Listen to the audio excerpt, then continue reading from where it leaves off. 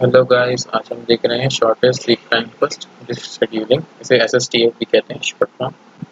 हमारा क्वेश्चन है the driver cylinder from 0 to 4999।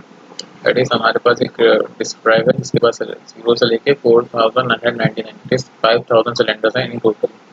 उनमें से जो ड्राइव है वो करेंटली 143 यानी कि अभी जो हेड है वो 143 पर है। इससे पहले जो हेड था वो 125 रिक्वेस्ट को एग्जीक्यूट कर रहा था, which means it is on the left side, यानी इस साइड पर हेड होगा, कहीं यहाँ कहीं हेड होगा जो 143 पे आ चुका है। The Q of the pending request था, जो बची हुई पेंडिंग रिक्वेस्ट के लिए जो क्यू था वो ये रहा, ये सारी रिक्वेस्ट। इन्हें मैंने असेंडिंग ऑर्डर में अरेंज करके ये डायग्राम बना के रखा है। ओके, अब हम देखेंगे shortest seek time first. Shortest seek time first का मतलब होता है कि जिस भी रिक्वेस्ट को पूरा करने के लिए हमें कम टाइम लगे हम उससे पहले एग्जीक्यूट करेंगे। मतलब कि अभी हम मान लीजिए हम 143 पर हैं, इससे जो राइट साइड में जो रिक्वेस्ट है वो है 913 और लेफ्ट साइड में जो रिक्वेस्ट है वो है 130। तो ज़्यादा पास कौन होगा? ऑब्वियसली 130 हमें पास पड़ेगा। 913 के लिए तो हमें कम से कम 800 सिलेंडर्स जाना पड़ेगा। तो हम किस पर जाएंगे? 130 पे। तो अभी हमें चले गए 130। सिमिलरली अब हमारा हेड है 130 पर, तो 130 से हमें 85 पास होगा कि 1913। एक बात का याद रखना है कि जो हमारी जो हो चुकी है जो रिक्वेस्ट कंप्लीट, उस पर हमें फिर से नहीं जाना है।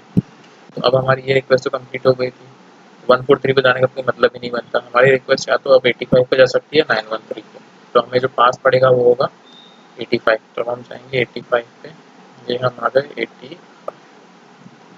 0 पे तो हमें जाना ही नहीं है क्योंकि हमारे रिक्वेस्ट में नहीं, एक्सेप्ट है ही नहीं। जैसे हमें एंड ऑफ द डिस्क दिखा रहा है, तो हम चले जाएंगे 913 पे। ठीक है, अब हम एक तो आप ये देख सकते हैं कि अब हमारे लेफ्ट साइड में कोई रिक्वेस्ट बची ही नहीं है। इसका मतलब है हमारी हर जो पास वाली रिक्वेस्ट होगी वो राइट साइड में ही होगी। इसका कोई मतलब बचा नहीं क्वेश्चन का आएगा, क्योंकि अब एक स्ट्रेट लाइन आएगी जो यहाँ तक जाएगी। बट स्टिल अगर आप देखें तो 913 के बाद इस साइड तो कोई रिक्वेस्ट बची नहीं जिसे करना है एग्जीक्यूट, तो हमारी सारी रिक्वेस्ट इसी साइड जाएंगी। तो हम इसे एग्जीक्यूट करते आते हैं फटाफट। पहले हम जाएंगे 948 पर, फिर हम जाएंगे 122 पर, फिर हम जाएंगे 1470 पर, फिर हम जाएंगे 1509 पर, फिर हम जाएंगे 1750 पर, एंड देन हम जाएंगे 1774 पर। मैं आपको कुछ कर देता हूँ ताकि समझ में आए हम कहाँ कहाँ विजिट कराएं। ये ले लेते हैं, पहले हम यहाँ गए, फिर हम यहाँ गए, फिर हम यहाँ,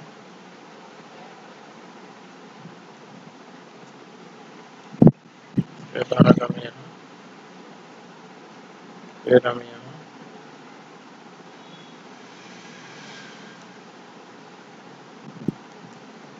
फिर बाद हम यहाँ, फिर बाद हम यहाँ,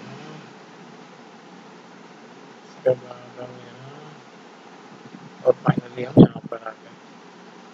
ठीक है, तो जहाँ जहाँ आपको सर्कल दिख रहा है हमने वहाँ वहाँ विजिट करा। हमारी शेड्यूलिंग कंप्लीट हो गई है। हम इसके लिए टेबल देख लेते हैं जल्दी से। मैंने एक टेबल बना लिया है यहाँ पे ट्रैक और डिस्टेंस नाम का। ट्रैक मतलब जिस ट्रैक पर हमने विजिट करा, तो जैसे कि आप देख सकते हैं हमारी स्टार्टिंग हुई थी, पहले सबसे पहले हम गए थे 130 पे, देन हम गए थे 85, देन हम गए थे 913, हम गए थे 948, फिर हम गए थे 1022, फिर हम गए 1470 पे, फिर हम 1509, फिर 1750, फिर 1774। इस तरीके से हमने इन सब पे विजिट करा। उसके बाद हमें बस इनका कुछ नहीं करना, हमें बस इनके प्रीवियस ट्रैक्स से माइनस करना है। जैसे 143 माइनस 130, 85 माइनस 130, 913 माइनस 85, तो हम कर लेते हैं। मैंने सबका डिफरेंस निकाल लिया है और ये सारे डिस्टेंस मैंने लिख दिए। 143 माइनस 130 13, 85 माइनस 130 44। सिमिलरली सबका प्रीवियस वाले से डिफरेंस निकाल के हमारी वैल्यूज आ गई हैं। इसको इससे माइनस करा तो 24, इसको इससे करा तो 241। हमारा जो आंसर है वो है 1745। अगर हम सबको ऐड करेंगे जो डिस्टेंस आए हैं हमें 1745 मिल जाएगा। आई होप आपको समझ में आया होगा। तो please rate, comment and subscribe, और फिर डाउट हो तो आप बिल्कुल पूछ सकते हैं कमेंट बॉक्स में। Thank you.